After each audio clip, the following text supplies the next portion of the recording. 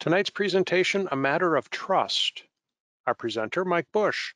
Mike is president of Savvy Aviation Incorporated, author for numerous aviation publications, certified flight instructor certificate holder, A&P mechanic with IA authorization, aviation maintenance tech of the year honored by the FAA in 2008, EAA member, continuing his monthly series of EAA webinars. We appreciate him so much for Mike sharing your information. I was looking back on previous webinars, Mike, and I think you're up to 139 EAA webinars you've been doing since you've been partnering with us doing a monthly webinar, I think almost since when we started this in 2010. So thank you so much for everything you're doing for the webinars program and us tonight. I'm going to turn control over to you. Okay, well, evening, Tim. Evening, everybody. From cold and wet California. Of course, Tim's going to laugh when I say cold, but we actually have a freeze warning out tonight, and we've been blissfully getting lots of rain, and our reservoirs are finally full after years and years of being empty. So we love the rain here because it's a very precious commodity. But I could do without the freeze warning anyway. Wearing my jacket. So tonight's webinar, as Tim said, is titled "A Matter of Trust," and like many of the webinars I do, this is based on an actual story that happened to an aircraft owner who hollered at me for help, and it's kind of an interesting story that got a little tense towards the middle and had a happy ending, but there were a lot of interesting lessons learned, I think, and I don't know how many A&Ps are going to be viewing this webinar, participating in it, but this is be an interesting one for mechanics as well. So the real question that we're going to address in this webinar is, at an annual inspection or 100-hour inspection, whatever, how far does an IA have to go to verify that the aircraft is airworthy? And this story started when I got an email from an aircraft owner who I will call Maury for the purposes of this webinar. That's not his real name, but I try to de-identify these things. And it was titled "Annual Gone Wrong, Please Help." And Maury's email to me started out, he said, "I have my Citabria in for annual now, and I feel like one of your webinars is unfolding in front of me in my wallet." I thought that was a really great opening sentence. That got my attention. He said, "I had no issues with my first annual last year," the first annual on his watch since he bought the airplane. This is the second annual now for him. And he says, but I took it to a different IA this year, and things seem to be unraveling. And he went on to explain to me that this aircraft originally was manufactured with a Lycoming 0235 engine, 115 horsepower engine. It's a 1975 Citabria, and then in 1996, the engine was replaced with a larger engine under an STC. It was a 150 horsepower 0320 Lycoming. So the airplane now has a 150 horsepower Lycoming. And then in 1999, the engine was overhauled. So I presume that the engine that was installed in 1996 was a relatively high time engine when it was installed. But anyway, it was major overhauled in 1999 by an A&P mechanic, not by a repair station. And the mechanic made a logbook entry for when he overhauled the engine. And I won't go through the whole logbook entry with you, but it said that the engine received a major overhaul, and it also had a statement that all ADs complied with. So that was what was in the 1999 logbook entry. Okay, so fast forward to 2022, and Maury is having his annual.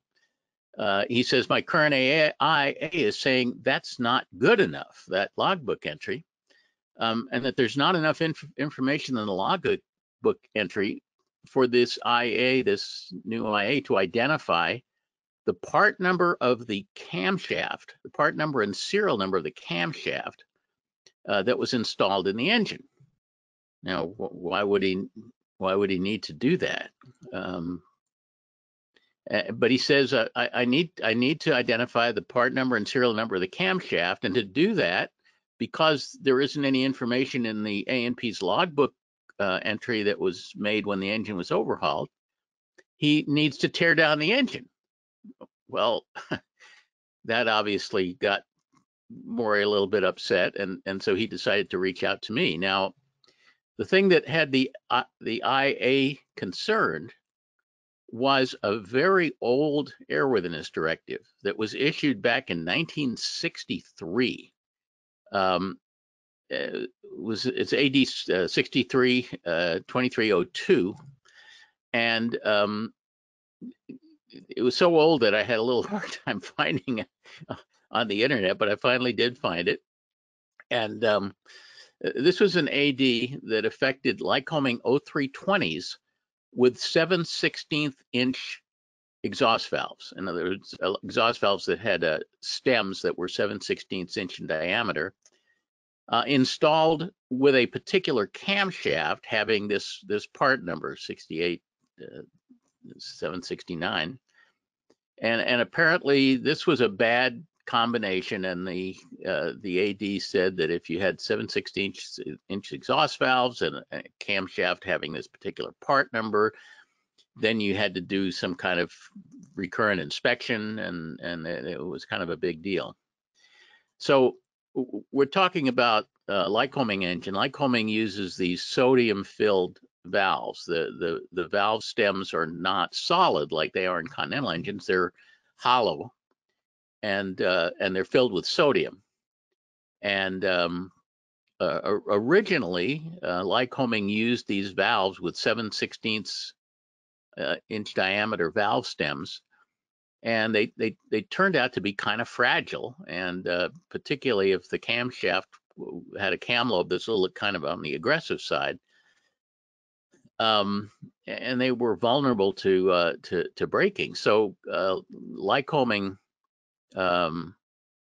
switched to beefier exhaust valves with half-inch diameter stems, and thicker wall thickness and so on, and that eliminated the problem.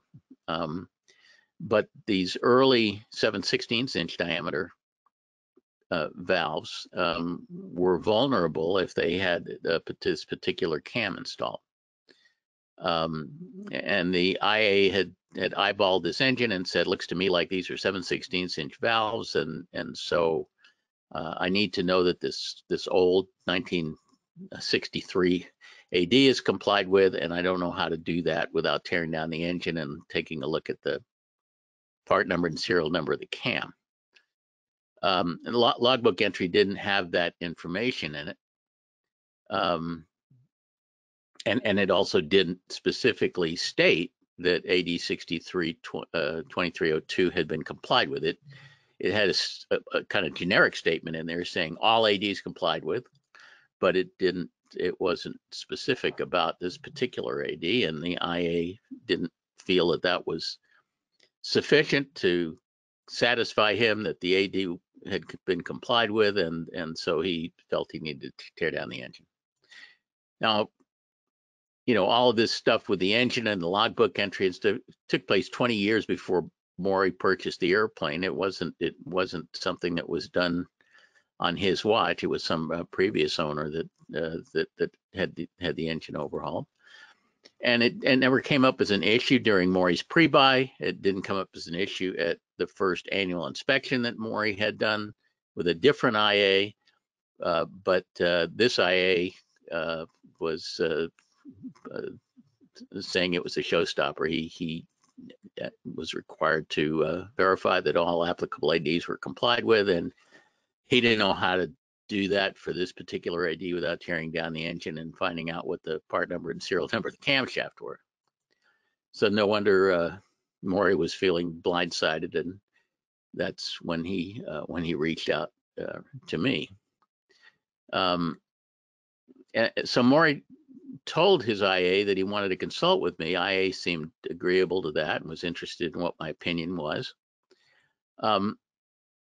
And my sense was that this IA really wasn't very anxious to tear down Maury's engine, but he was very concerned about his potential liability if he wasn't. And this is one of the things that we see in aircraft maintenance all the time, is that mechanics make decisions that sometimes seem very unreasonable or adverse to the aircraft owner's interest, because the mechanic is concerned about liability. There's way too much liability-driven decision making, in my view, and I actually did a webinar on that some years ago, and I think it might be time to think about doing another one about why mechanics shouldn't be as concerned about potential liability as they seem to be. But it's a big problem in aviation. But it certainly seemed to me that the IA's planned remedy to tear down this engine was way over the top. It just didn't seem appropriate. So I thought about this, and I told Maury that that if he had this 1999 logbook entry signed by the A&P who overhauled the engine, and it contained the word overhauled, that word overhauled has a very important regulatory meaning. It's kind of a magic word in aviation maintenance. And that if he said it was overhauled, then in my opinion, the IA should be comfortable that all applicable ADs, including this very, very old one, had been complied with. And I proceeded to explain my thinking about this in terms that I hoped Maury's IA would find persuasive. And my argument about this was based on Federal Aviation Regulation 43.2, which is entitled Records of Overhaul and Rebuilding. It's in Part 43, so it's a regulation that's aimed at mechanics. And it talks to them about records of overhaul and rebuilding, and it states that no person may describe in any required maintenance entry, logbook entry, for any aircraft airframe, engine, propeller, appliance, or component, no person may describe that as being overhauled unless a couple of things, but the first thing is using methods, techniques, and practices acceptable to the administrator. It has been disassembled, cleaned, inspected, repaired as necessary, and reassembled. So at the very least, if you say something is overhauled in a logbook entry, you're saying that everything you did was using methods, techniques, and practices acceptable to the administrator, acceptable to the FAA. They always say acceptable to the administrator in the regulations, but they don't literally mean the administrator de jure. They mean it's acceptable to the FAA. And so this magic word overhauled means that you did it in a way that was acceptable to the FAA, and clearly it would not have been acceptable to the FAA unless you ensured that all ADs were complied with. You actually need to not only assure all ADs were complied with, but you have to do everything according to the manufacturer's overhaul manual. You have to comply with all of the manufacturer's service bulletins. The word overhauled has, is a very strong word, and you don't use the word overhauled unless you really mean it, because there's a lot of stuff that you have to do for it to be overhauled. And if you didn't do all that stuff, then you're supposed to log it as being repaired. You're not supposed to say it was overhauled. But if you say it was overhauled, you're supposed to do a lot of stuff and comply with a lot of stuff. And so in my view, the mechanic's signature on that logbook entry where he said it was overhauled means, among other things, that all applicable ADs must have been complied with at the time he made that entry. And plus, he actually said all ADs were complied with, so it doesn't take much imagination. It didn't spell out this particular AD, but it did say that all ADs were complied with. And and since his very old 1963 AD was obviously applicable when the engine was overhauled in 1999, it seemed to me that Maury's IA should feel comfortable that the A&P who overhauled the engine complied with this very old AD.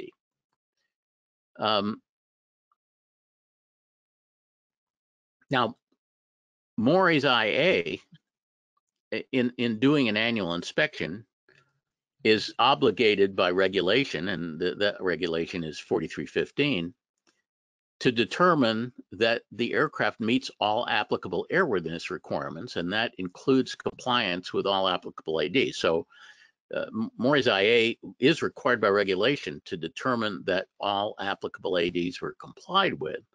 The question is, how far does he have to go to assure that? Can he trust logbook entries that were made by other mechanics? And I think the answer is clearly yes. An IA in making a determination that all applicable ADs are complied with has to rely on logbook entries by previous mechanics who actually did the compliance with the AD.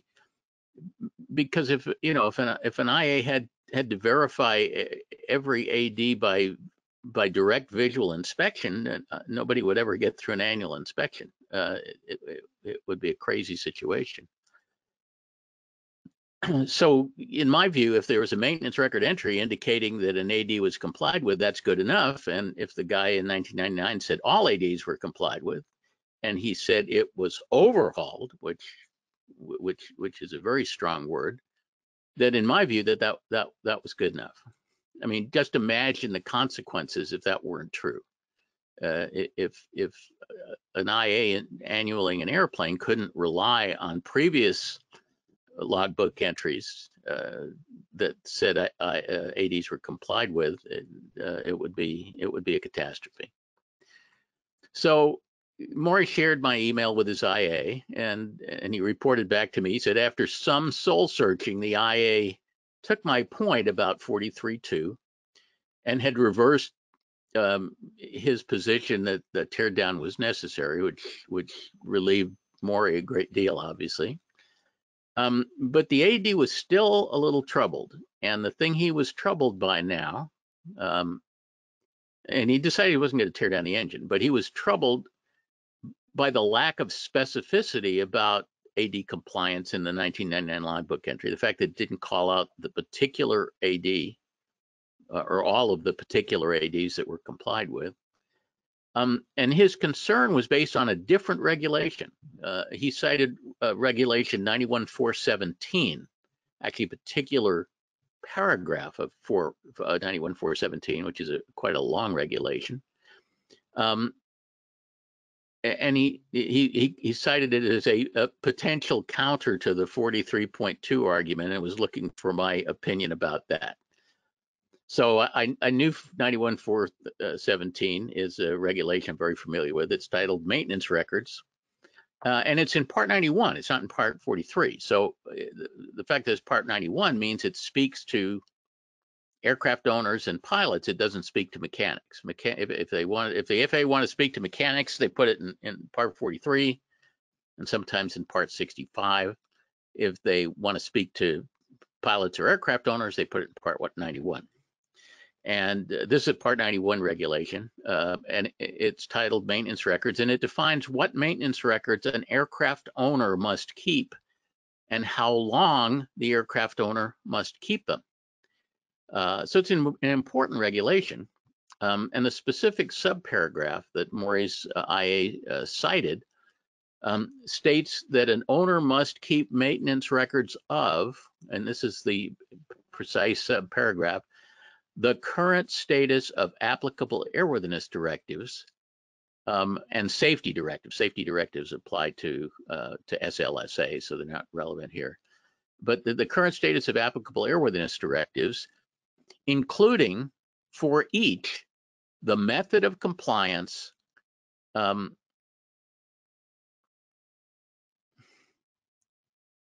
AD or safety directive number, and a revision date. So the owner is required to keep records of each individual AD compliance, and that record must include the number, the revision date, and the method of compliance. And the reg requires that aircraft owners keep those records. And also, if the AD is a recurring AD, then they have to also keep in that record the time and date when the next action is required. So if it's an AD that has to be done every 50 hours or 100 hours or once a year, it has to call out when the next compliance with that AD is required. That's only for recurrent ADs. So the reg requires that owners keep records of all of that stuff, and also the 91.417 in a different section talks about how long the records have to be kept. A lot of our maintenance records only have to be kept for 1 year, but records of AD compliance shall be retained and transferred with the aircraft owner at the time the aircraft is sold. So records of AD compliance are required to be kept indefinitely. And if you sell the aircraft, you have to pass those records on to the new owner so that he can continue to keep them. So they're records that are relatively permanent, not like records of repairs and annuals and so on only have to be kept for a year. Records of biennial certs, transponders, and altimeters and stuff have to be kept for 2 years, but records of AD compliance have to be kept basically forever, according to this rule, and they have to be very specific. And clearly the 1999 logbook entry saying all ADs complied with did not provide all the information about AD compliance that whoever owned the Citabria in 1999 was required to keep and pass on to Maury. Again, because 91.417 doesn't speak to the mechanic, it speaks to the aircraft owner. And he says, these are the records you have to keep, and this is how long you have to keep them. So the 1999 logbook entry didn't include AD numbers, didn't include revision dates, didn't include methods of compliance. It only said all ADs complied with, which certainly doesn't meet the specificity requirement of 91.417. So the IA had a very good point about 91.417. But the important thing is that 91.417 is not a requirement for mechanics. It's a requirement for owners.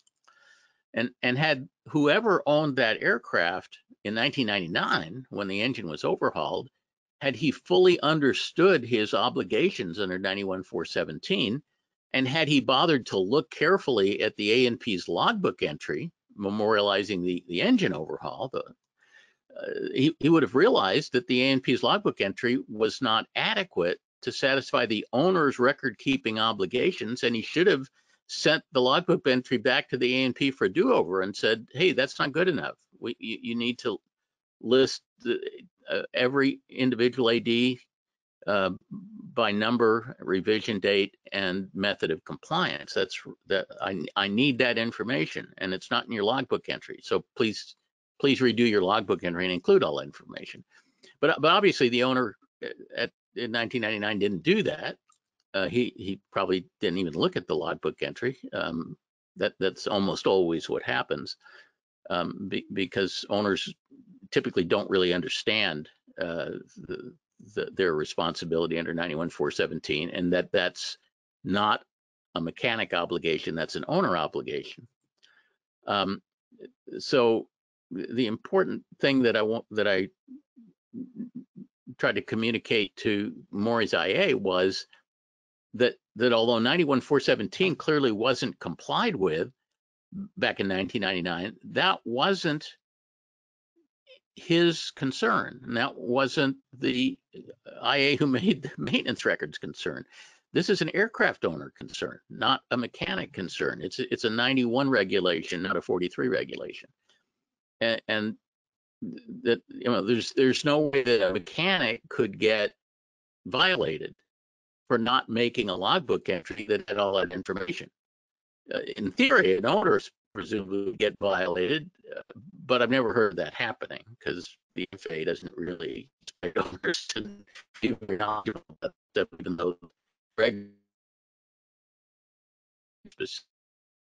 their responsibilities to keep.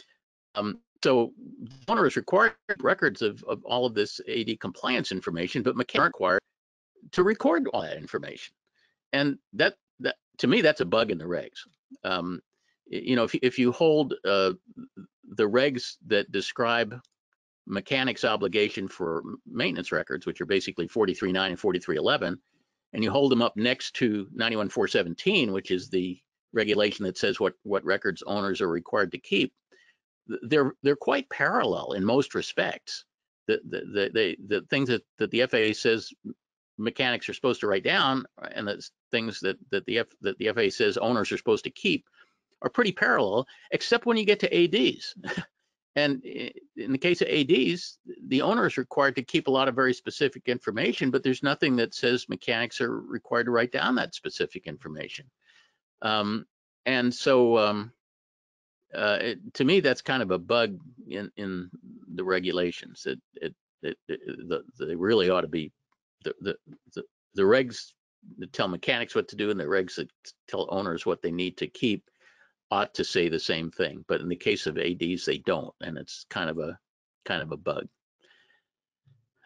So the mechanic who overhauled Maury's engine in 1999, his obligation in terms of his logbook entry was bound by two regulations: 43.2, which said what you have to do to use the magic word overhauled in a maintenance record entry, and 43.9, which basically says what you have to put in a logbook entry.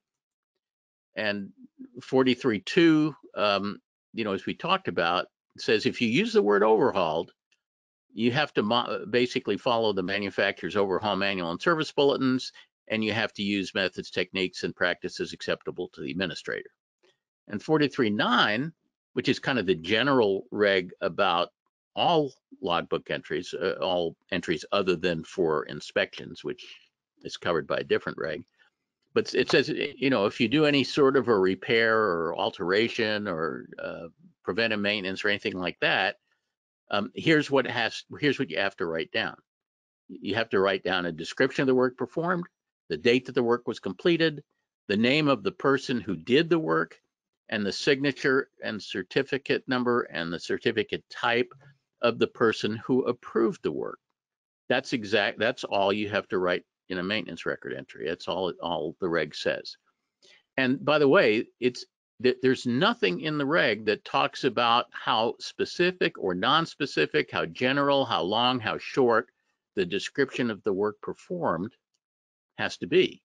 That's completely up to the mechanic who records it.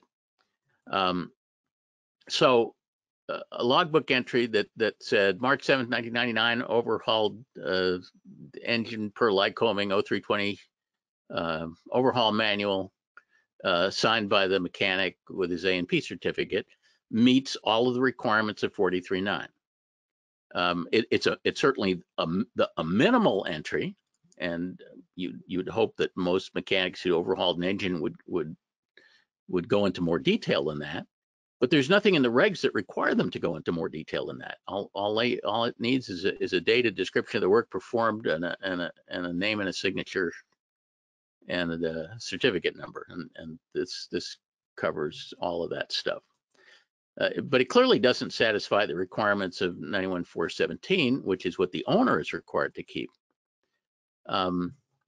So, since there's this discrepancy in the regulations between what mechanics are required to write down, which is quite general, and what owners are required to keep, which is very specific, owners really need to review logbook entries when they have their airplane maintained, and make sure that they are adequate and meet the owner's requirement for record keeping. And if they're not, they should send them back for a do-over. Okay, now here's the anticlimactic part. All of this stuff that we went through about the regulations, although it was kind of a very interesting discussion, I thought, turned out to be a tempest in the teapot as far as Maury's engine overhaul was concerned.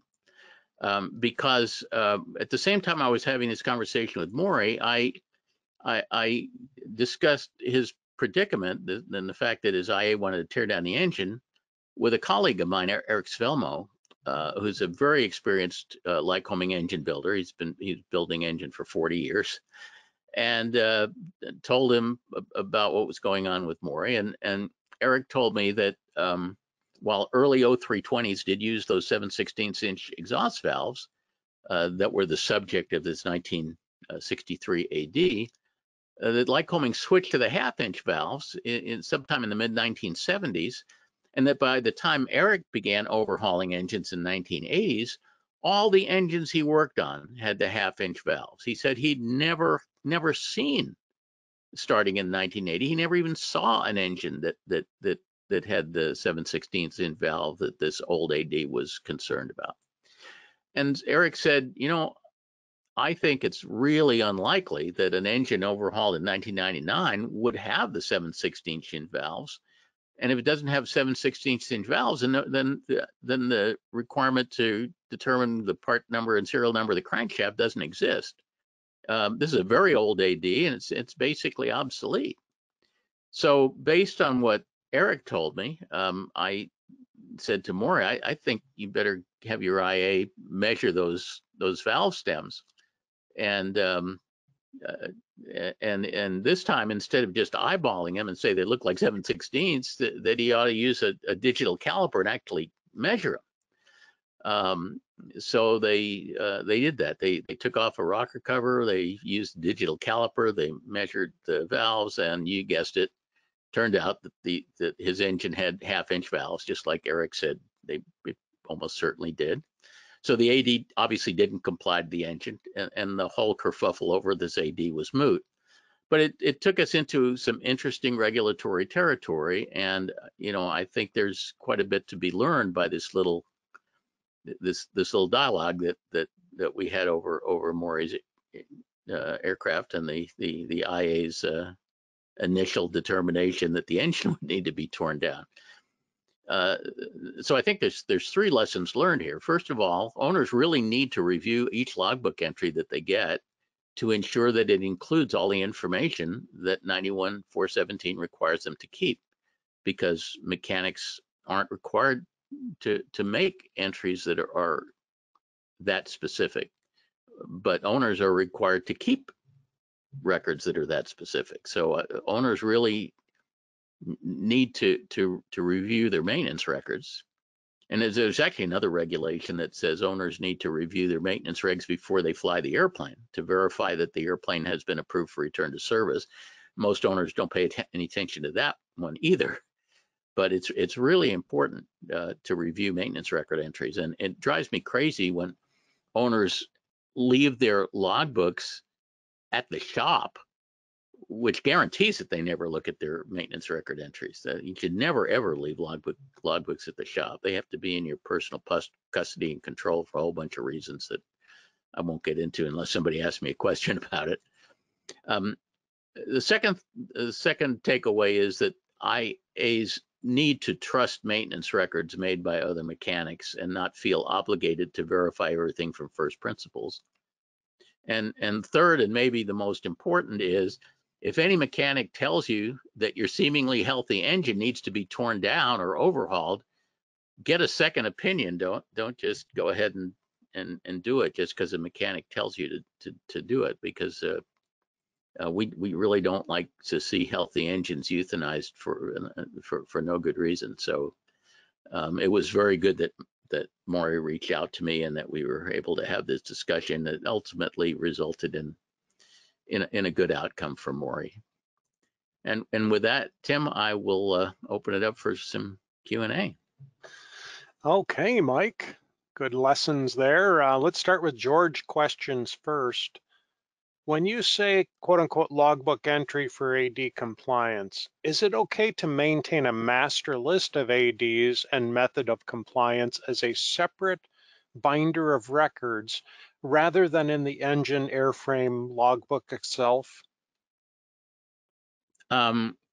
Yeah, it's very good practice to maintain an AD summary, where an IA who wants to do AD research can go to one place and see all of the AD compliance listed. I certainly do that for my airplane, but the typical IA compliance listing does not meet the requirements of, or typically does not meet the requirements of 43.9. In particular, it would need to have a signature and a certificate number and type for each AD, and typically AD summaries don't have that. So normally, when you comply with an AD, you need to include that in a normal signed 43.9 entry, and then you also put it in the AD summary. Now, it's possible that you could do an AD summary that was structured so that it had a place for the mechanic signature and certificate number and type for every AD. Most of the AD summaries that I see aren't like that, and they typically aren't signed, so they don't constitute a replacement for the 43.9, the regular logbook entry, the 43.9 entry. But on the other hand, if you don't have an AD summary, then some poor IA at each annual is going to have to go pouring through every logbook entry that has ever been made for your airplane, trying to dig out AD compliance information, and that's very time consuming and presumably would be billed at the shop rate for doing that. Plus, it would put the IA in a very bad mood. So, yeah, it's a very good idea to maintain a separate AD summary that lists AD compliance for each AD, and also lists all the ADs that you looked at for compliance and then turned out to not be applicable. Like for example, if you looked at that 1963 AD and you determined that his camshaft didn't have a part number or serial number in the right range, then it would be good to put that in the AD summary and say it's not applicable by part number and serial number of the camshaft. And then Maury's IA in 2022 would have seen that and would have been very happy and not raised a stink over this whole issue. So AD summary should include not only ADs that were complied with, but ADs that were not complied with because it turned out that they were not applicable. Joseph wonders, do the regulations require a logbook for the airframe, engine, propeller, and appliance avionics, or does the regulation state something different? The regulations do not require separate logbooks for airframes, engines, propellers, and appliances. In fact, the regulations don't require logbooks. The regulations only talk about what needs to be in a maintenance record entry. It doesn't say anything about the form of a maintenance record entry. So maintenance record entries could be on 3x5 cards. They could be on Post-it notes on your bathroom wall, or less more realistically, they could be, and this is the way I keep my logbook entries, in a word processing document that's stored in the cloud somewhere. That's how I keep all maintenance records on my airplane, is in a Microsoft Word file. But no, there's no requirement that airframe records and engine records and stuff be kept separately. And in fact, the reason that has been a tradition, and again, it's not a requirement, but the reason it's been a tradition is that in the event that an engine got, say, pulled out of one airplane and installed in another one, which was, by the way, the case with Maury's airplane, I think, that he got an engine transplant in 1996 of what was probably a fairly high time O320 that probably came out of some other airplane, went into his airplane, and 3 years later it got major overhauled. Having the engine records in a separate place, separate binder than the airframe records, made it easy to transfer those engine records from whoever owned that engine before to Maury. He wasn't selling him a whole airplane, he was just selling him an engine.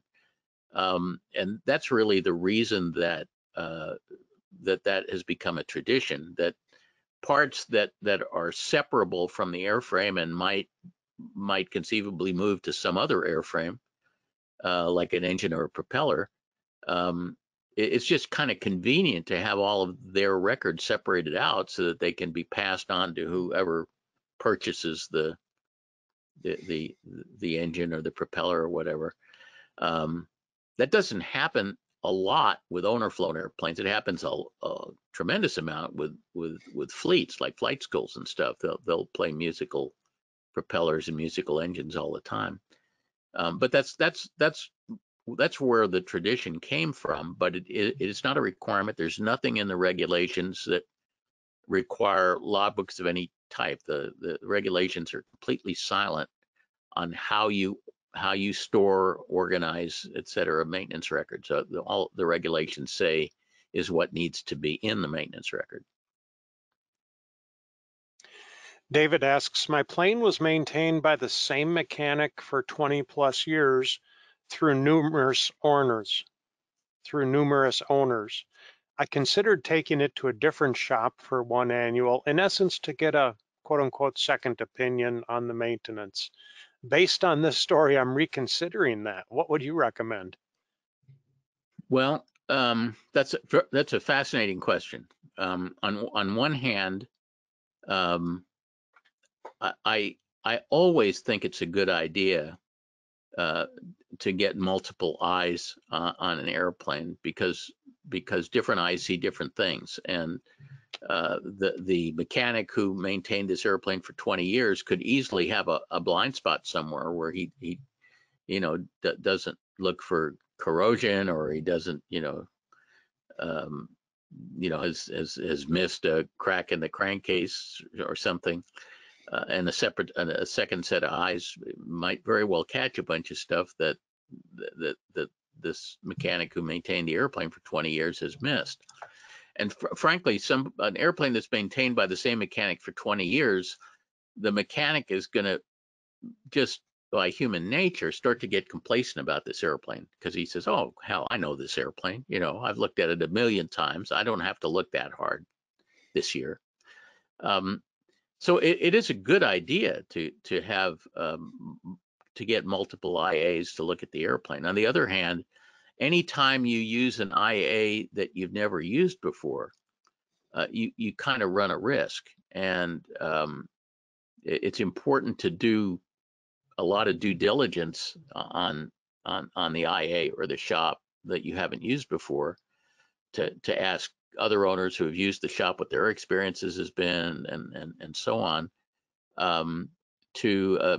before you make a commitment to do your annual there. And if there's something about your airplane that might be an issue, I mean, let's say, for example, that your engine is 200 hours over TBO, and you know it's doesn't burn oil and it's had good compressions, and you have no reason at all to think that there's a problem with this engine, and you really don't particularly want to overhaul it until it starts showing signs of getting weary. Um, but you know, there are some IAs who are not comfortable with signing off airplanes with engines over TBO. So that would be a really good question to ask the IA before you make the decision to hire him to do an annual inspection. It's important to do due diligence with any mechanic that you've never used before. At the same time, it's a really good idea to get multiple people to look at your airplane and not have it looked at by the same person year after year after year.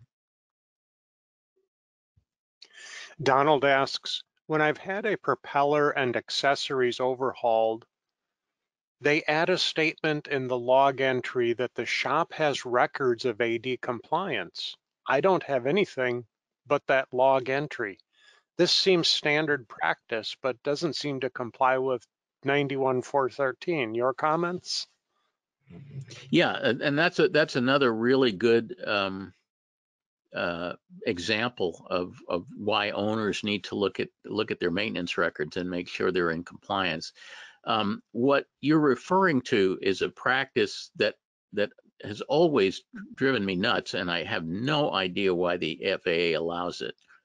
That says that if work is done at an FAA certified repair station, a Part 145 repair station, um, the repair station is allowed to keep the maintenance records in its files, and simply reference, you know, the work order number in your logbook entries rather than putting the details into your logbook entries.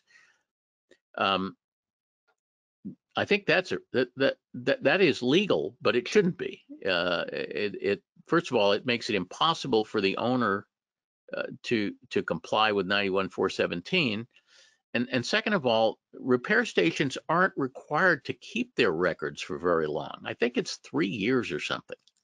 So if you have a logbook entry that refers to a repair station work order, and you don't have a copy of that work order, the shop might put that work order through a shredder 3 years after the work was done, and then it disappears. And if it had some information about AD compliance in it, and you're required to keep that information indefinitely, you know, that information is gone. So, you know, if you ever get a logbook entry from a repair station that simply refers to and seems to incorporate a work order by reference, you need to get a copy of the work order. That's another one of these 91.417 things that owners typically don't understand, but it's important that you do, because there's some fairly good logic to the records that the FAA requires you to keep and how long it requires you to keep them. And it's an important regulation, but it is an owner responsibility to comply with that regulation. It's not a shop responsibility. So owners need to make sure that the shops are giving them the information they need, not just the information that the shop is required to record. Gary asks, do IAs need to verify that the Cessna cigarette lighter AD is complied with by clipping the wires, hasn't been undone by an owner hooking them up again?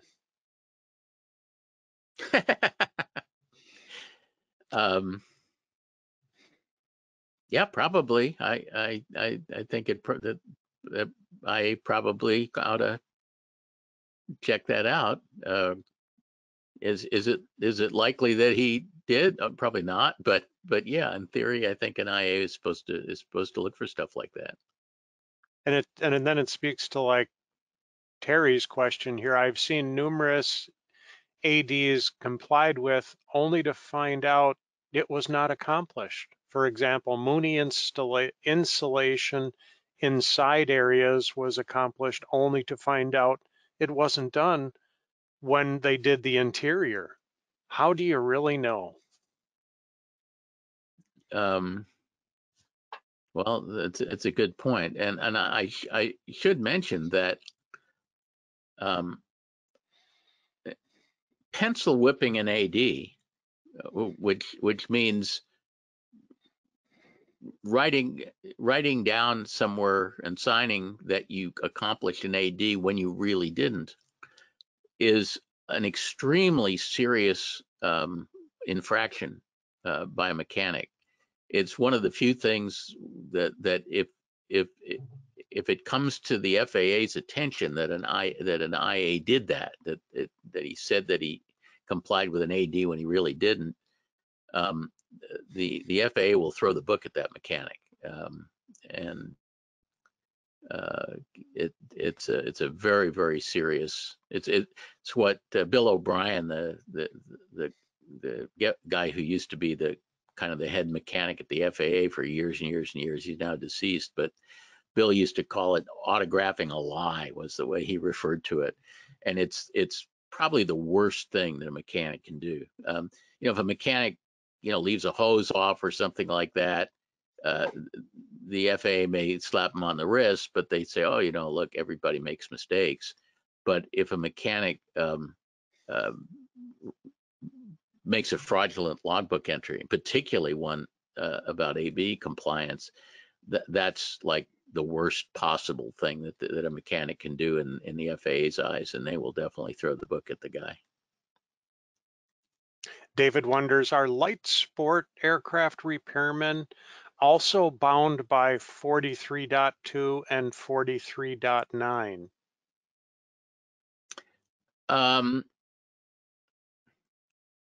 That is a very interesting question.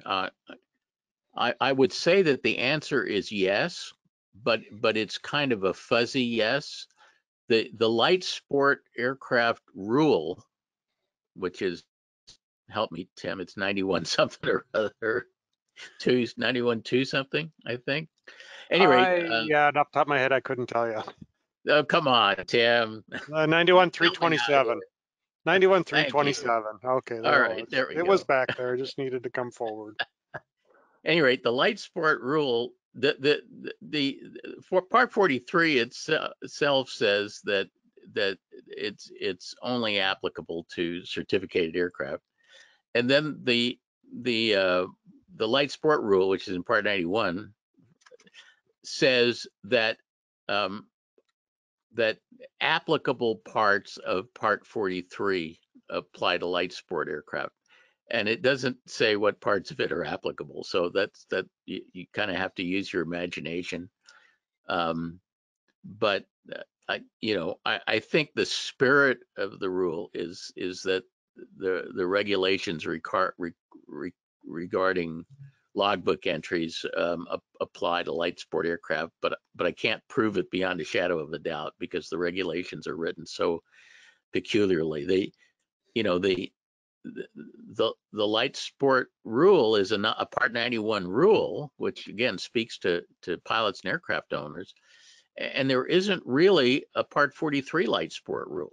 There's just this funny thing in the 91 rule that says that the applicable portions of Part 43 apply. So it's a little bit up to the imagination. This light sport rule was not the FAA rulemaking lawyer's finest hour, in my opinion.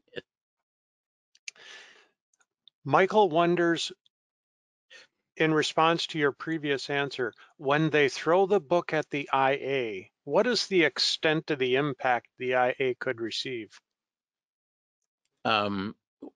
Normally, it would be a suspension or revocation of his certificates, and the rule says that not only would his IA be revoked, but all of his certificates. If he was a pilot and a mechanic and an IA and a parachute rigger, in theory, the FAA could revoke all of his certificates for autographing a lie. It's a very severe infraction.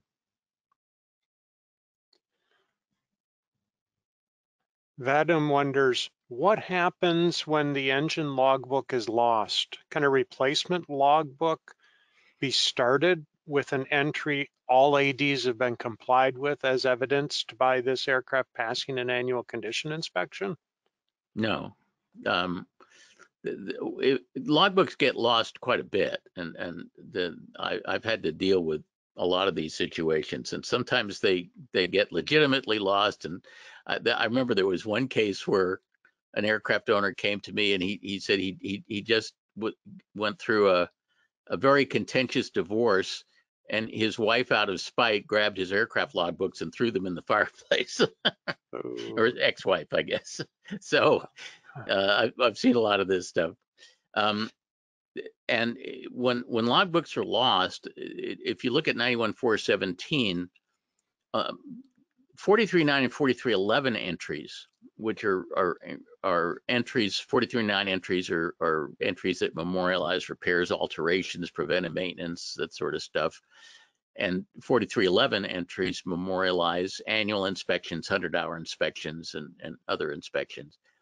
And 43.9 and 43.11 entries only have to be kept for a year. So the fact that the logbooks were lost or burned in a fireplace or whatever may adversely affect the fair market value of the aircraft if you want to go sell it, because buyers really don't like to buy airplanes with missing logbooks. But it doesn't. But they don't constitute a regulatory problem. You know, once an airplane goes through an annual inspection, nobody cares about any of the previous annual inspections. Once an airplane goes through an oil change, nobody cares about the previous oil changes, and so on. But AD compliance is a different story. AD compliance is a permanent thing, and as you know, as witness Maury's airplane, you know, he had a 1975 airplane. He was going through a 2022 annual inspection, and the issue of whether a 1962 AD came up. So this is a big problem. If you lose all the records of AD compliance, then an IA may say, well, look, I can't verify that this AD wasn't complied with without, you know, tearing down the engine and checking the camshaft. Well, actually, first he should have measured the valves and said, oh, these are half-inch valves. You don't have to worry about that. But typically the loss of AD compliance records is a pretty serious issue, because to get through the next annual inspection, an IA is going to have to verify that all applicable ADs are complied with, and if he doesn't have a maintenance record that says they complied with, he's going to have to verify that they were complied with by direct inspection, and sometimes that can be, you know, kind of catastrophic. But so that's the situation with loss of maintenance records. There's also some things that we run into. For example, if an aircraft data plate is lost,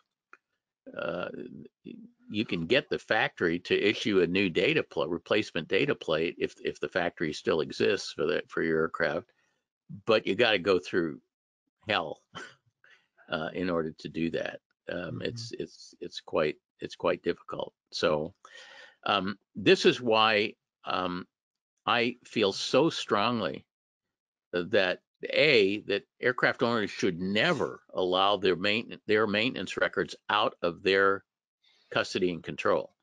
We never allow any of our clients to give their paper maintenance records to a shop. We scan them and we give the shop the scans. There's no reason, and we ask the shop to make maintenance records on self-adhesive stickers that the owner can then paste in his logbooks.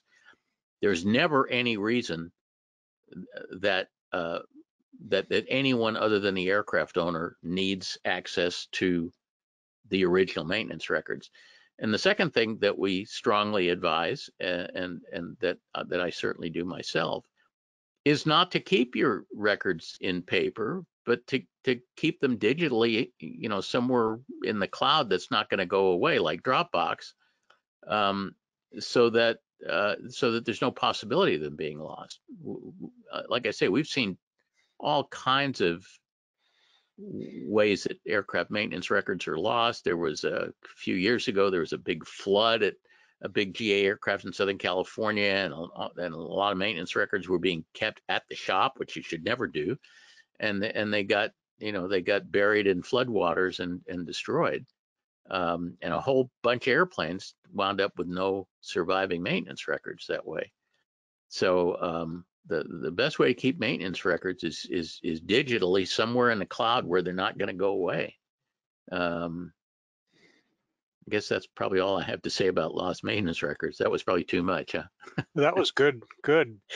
Kelly's got a good response here, though, too, that kind of counter a little bit. Reference electronic aircraft records, i.e., the Word document. Says locally we had an issue where the ANPIA was keeping records electronically, and he died. We were unable to locate years of maintenance data for several aircraft, so the logbooks have holes. The cloud is only as good as your access to the information. Right. Well, the maintenance records are not the responsibility for keeping maintenance records is an owner responsibility, and the owner is the only person in the world that ever needs access to those maintenance records, or at least, well, I mean, obviously, during an annual, the IA needs to be able to read the maintenance records. He needs read-only access, or he needs a copy or something. But the maintenance records are the owners, not the shops. We've also seen, a number of cases where an owner gets into an argument with the shop, like say over an invoice. The shop estimated a job at X dollars and invoiced it at 2X dollars, and the aircraft owner's upset, and the shop will hold the maintenance records hostage. And you never want that to be the case. If you don't give your maintenance records to the shop, then they can't hold them hostage, or if you don't give the originals to the shop. But at any rate, it definitely should be kept in the cloud, and the access to it needs to be the owners, because keeping maintenance records is an owner responsibility. It's not a shop responsibility. Shops have no responsibility to keep aircraft maintenance records unless they're a Part 145 repair station, in which case I think they have a responsibility to keep records of the work they did for 3 years, and they can throw it away. And if it's not a Part 145 repair station, then there's no requirement to keep maintenance records at all. I mean, IA sometimes will keep records of annuals that they do for 2 years so that they can use them as credit for their IA renewal or something. But there's no requirement for mechanics to keep maintenance records, and certainly even if it's a repair station, it's only a 3-year requirement. But owners have a requirement to keep much more detailed records, and to keep at least some of those records, like AD compliance, on an indefinite basis. Michael comments, he says the owner better make sure his estate can access the logs to facilitate selling the aircraft after they are gone then. Yes, that's true. How do you, Stephen asks, how do you feel about working with an owner doing his own inspection in part with the IA? We're talking about something like an owner-assisted annual, I assume. Sounds like it. And I'm a huge fan of owner-assisted annuals. I have frequently said that I think every aircraft owner should go through at least one owner-assisted annual on any airplane that he owns, because there is nothing in the world that will teach you more about both the condition of the airplane, the systems of the airplane. It's a tremendous educational experience. Plus, you you get to see the maintenance process in action, and you learn a great deal about what life looks like on the other side of the toolbox, if you will. And so it improves your ability to interface with shops and mechanics, because you sort of had an opportunity to be there and do that, and see what the world looks like through a mechanic's eyes in a way. Now, an owner can't actually do any of the inspection. In fact, inspections are the only aspect of maintenance that are not delegable. Owners can do literally any kind of repair to their airplane under A&P supervision. They could even overhaul an engine under A&P supervision theoretically. But the one thing that an A&P cannot delegate to anyone else is the inspection. He has to do the inspection personally. But when you do an inspection, there's a large amount of opening and closing and stuff that owners can do. And also during the actual inspection, it's extremely instructive for an owner to follow the IA around, so that the IA can actually point out any discrepancies that he finds, and the owner can actually see them with his own eyes and know,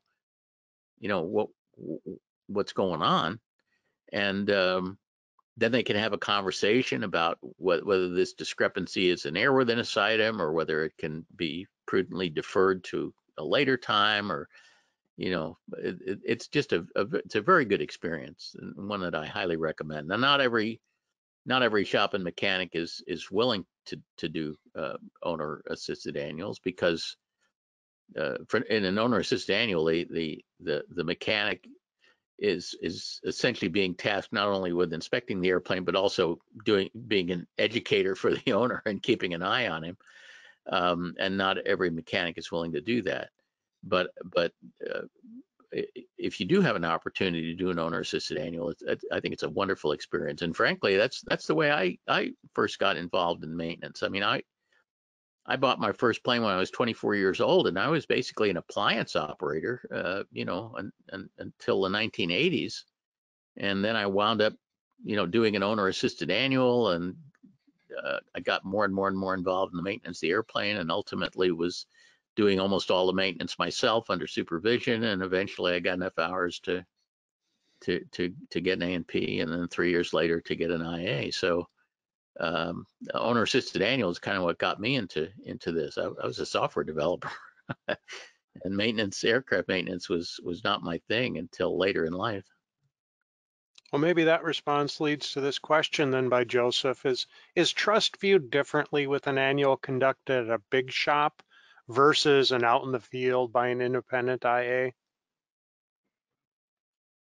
I'm not really sure I understand the question. That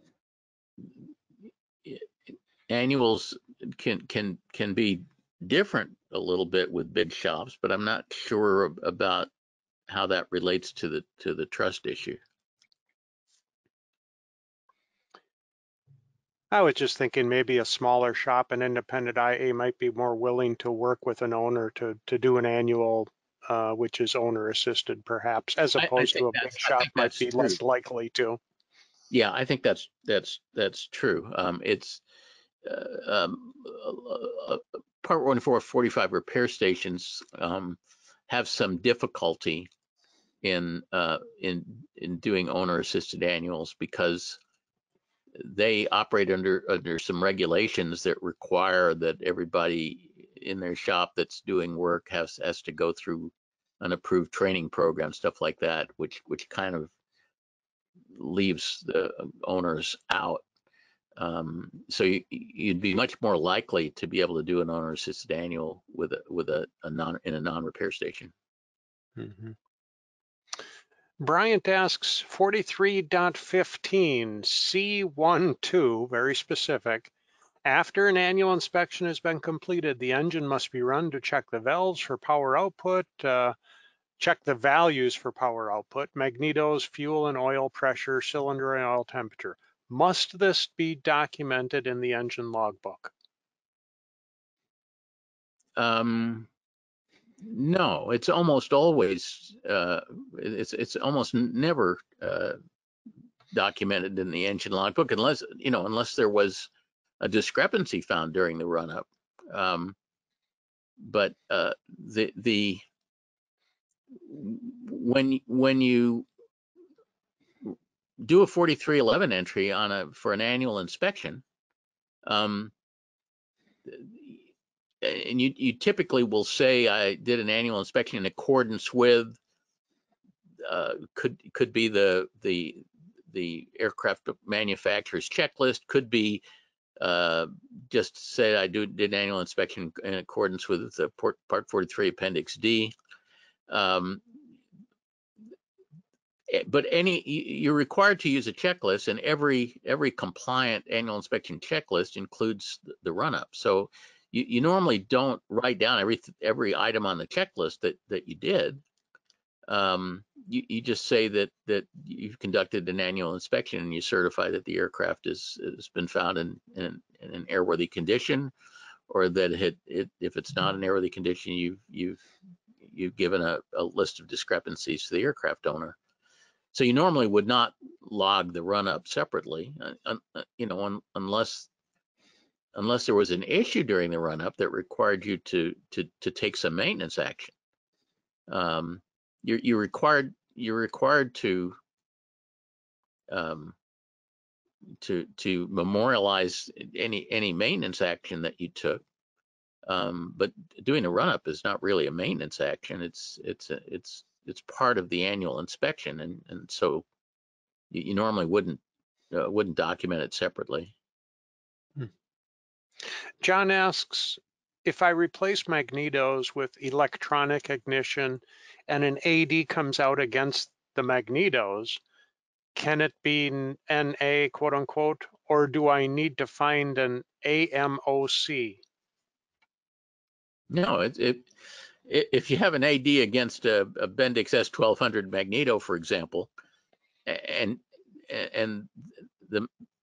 you determine that there are no Bendix S1200 magnetos on your engine, then the AD is not applicable, and you would just say NA not installed or something like that. That's all you'd have to say. Mike wonders, what's your take on buying and relocating a foreign aircraft with different maintenance records requirements to the U.S.? Well, that's kind of a good question. There are some complications importing aircraft, although it happens quite a bit. The different requirements normally aren't a problem because most foreign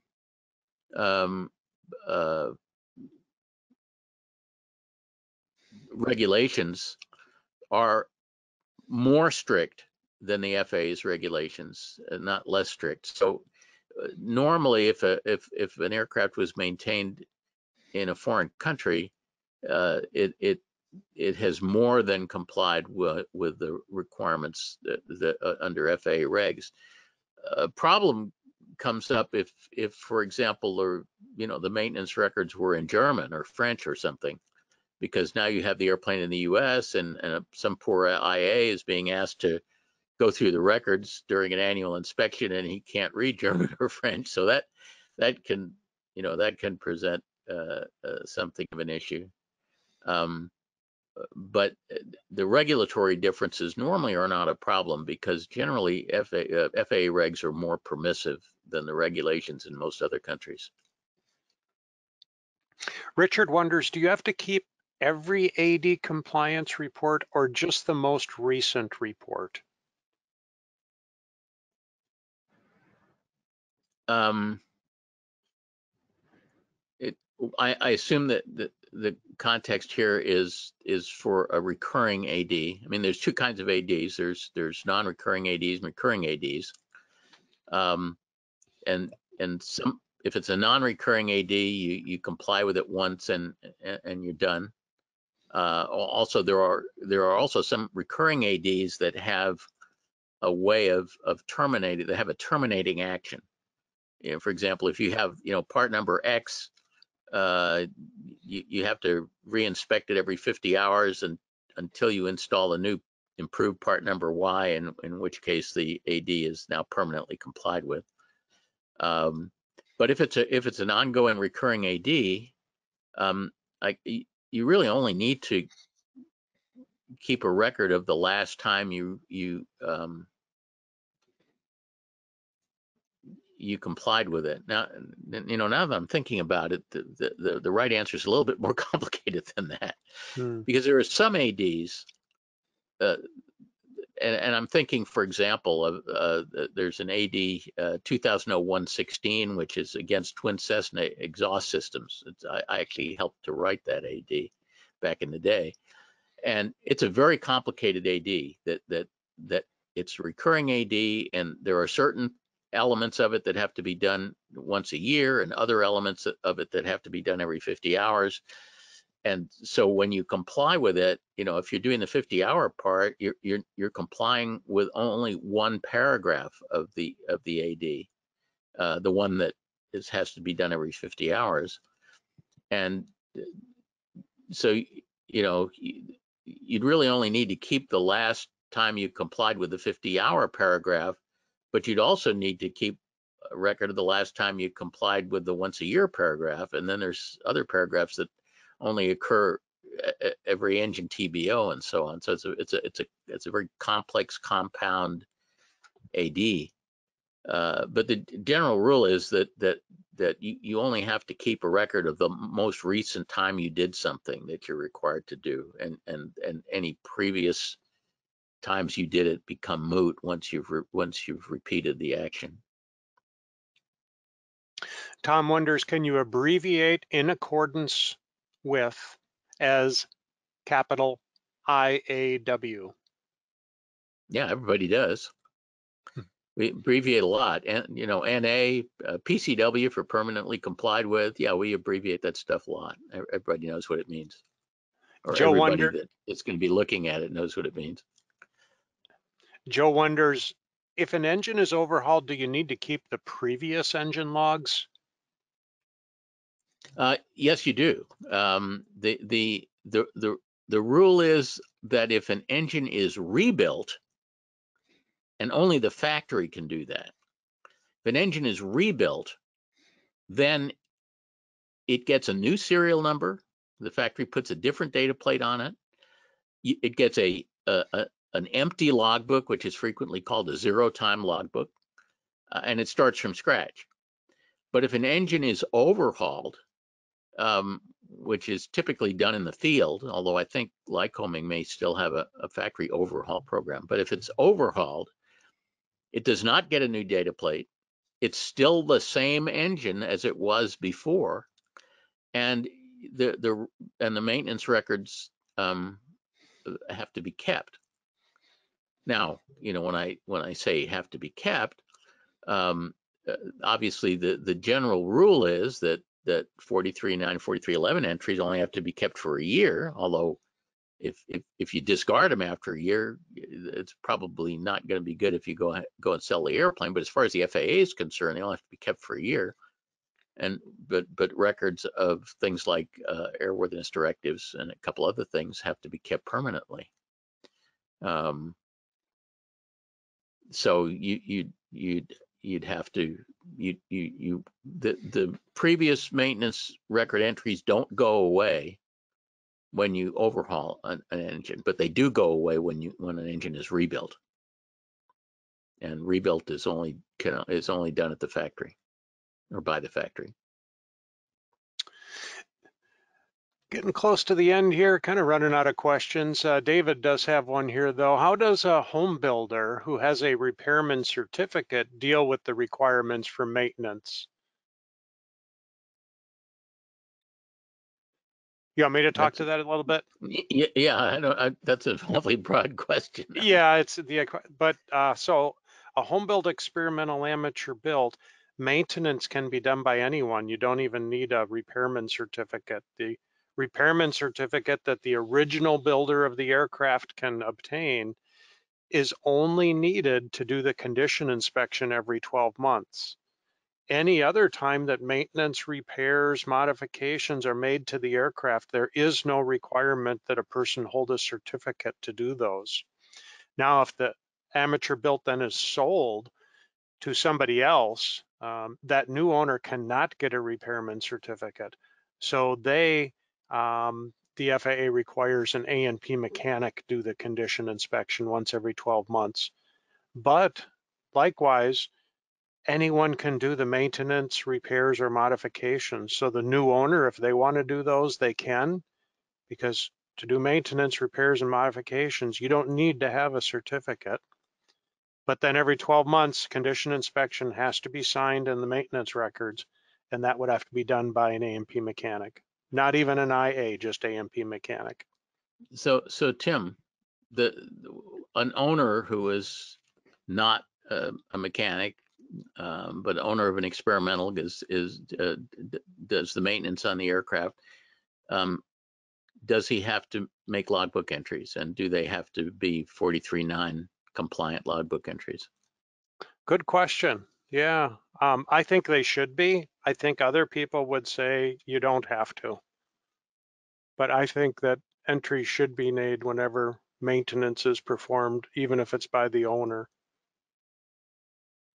Yeah, and I agree. And 43.9 is a very general regulation. It doesn't require a lot. Like I said, it just says date, description of work performed, name of the person who did the work, signature, certificate, and type. That's not a very onerous requirement. Right. Yep. It's just that you know when you do maintenance on an airplane, you're supposed to memorialize it, and when you sign the entry, you're certifying that the work was done in a satisfactory fashion. And owners can do that. Yeah. Yep. You don't have And to be an owners of A&P mechanic. certificated aircraft can do that for preventive maintenance.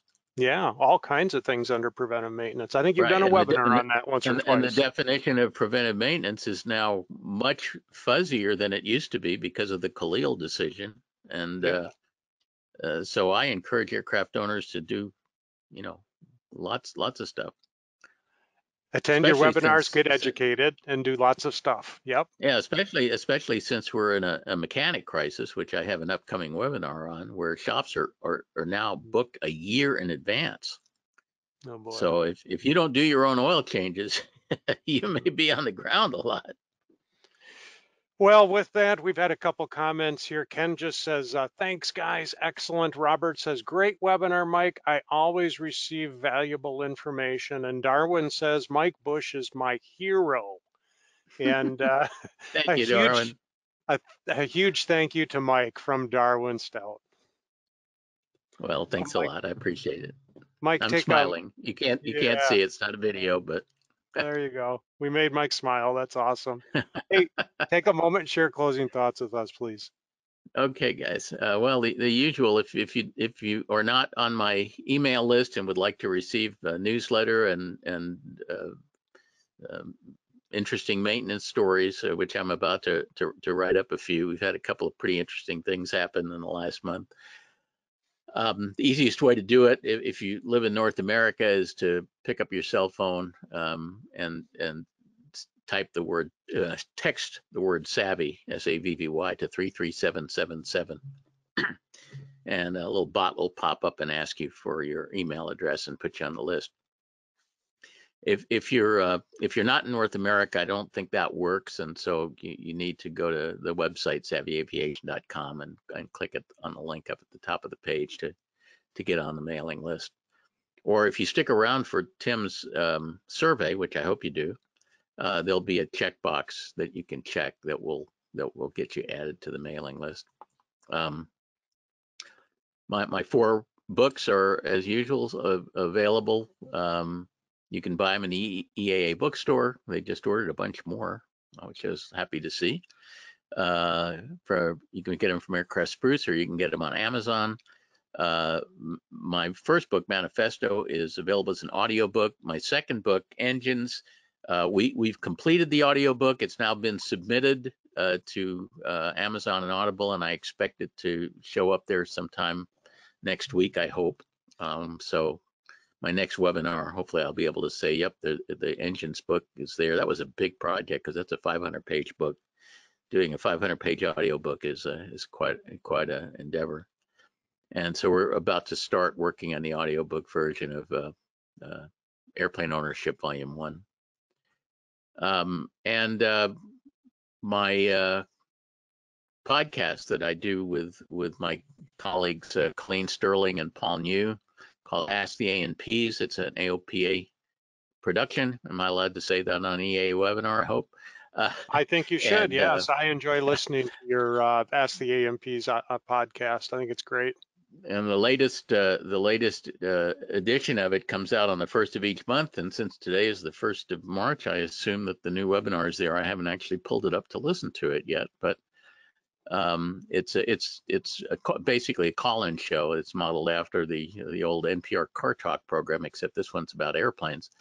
And so if you have a question that you would like to try to stump us with, you can email it to podcasts@aopa.org, and our producer Ian Twombly will, if your question meets the cut, we'll schedule you for our next recording session, and we'll have fun with you, and we'll put it on the podcast. I hope you guys participate. And finally, the next 3 webinars that I'm going to be doing on the first Wednesday of every month, as always. April webinar is called Ethics of Misdiagnosis. I'll be talking about, well, it starts out talking about what happens if you bring your airplane into a shop with a squawk. They do a bunch of work and give you an invoice, and then it turns out that they didn't fix the problem. And we'll be talking about that and talking about how to avoid having that happen.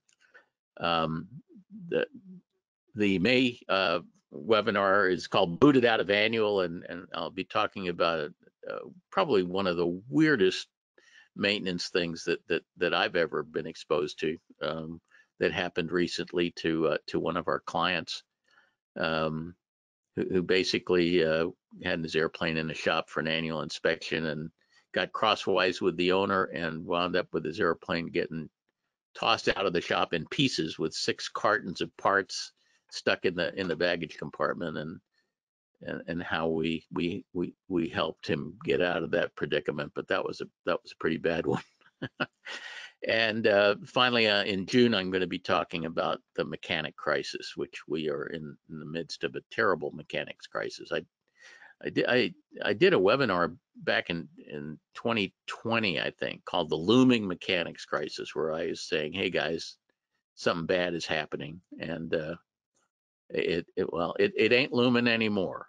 We're in the middle of a full-blown crisis with shops, not enough mechanics to work on our airplanes, and shops being booked up a year in advance, and having, when something like this new Continental AD comes up that requires 2,000 engines to have cylinders pulled off, we just don't have the capacity in the system right now. It's pretty serious, and I have some thoughts about, what some of the things we might be able to do to improve the situation, but that's what the June webinar will be about. I might even have more thoughts by then. And so anyway, excuse me, that's all I have. I didn't mean to make the screen go black like that. I'm sorry, Tim. Well, thank you, my Mike. fault. My bad. No problem. Yeah, looking forward to your upcoming webinars. Thank you so much. Great webinar, excellent information, and everybody who tuned in, thank you so much for joining us. Great set of questions, good Q&A session. Thank you all so much for taking time to ask your questions. And Mike, thank you so much. Have a great night, everybody. Good night, everybody. Thank you for coming.